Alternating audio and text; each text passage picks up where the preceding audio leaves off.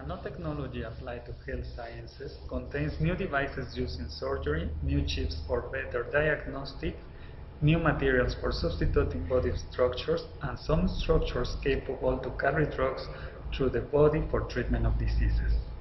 These structures can be made of a lot of different materials, and they are very different in structure and chemical nature.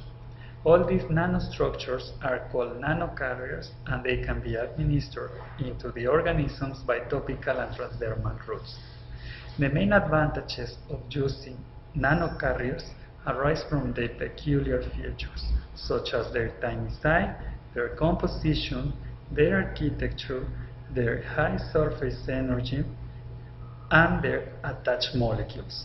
Thus, nanocarriers can penetrate biological membranes to deliver drugs for specific diseases.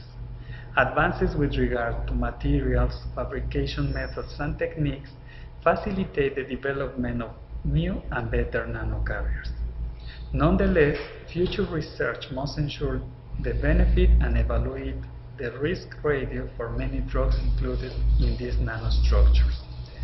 Over time, the skin has become an important route for drug delivery, in which topical or systemic effects are desired.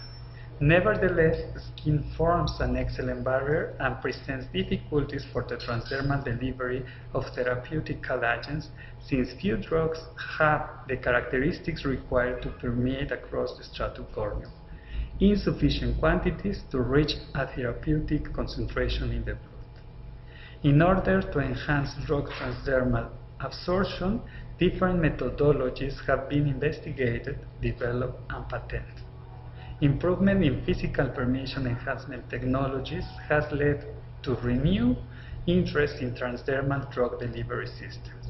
Some of these novel advanced transdermal permeation enhancement techniques include the use of transdermal nanostructures.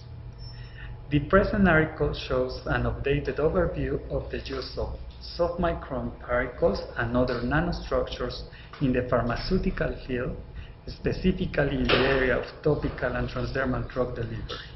This focus is justified due to the magnitude of the experimental data available with the use of these nanostructures.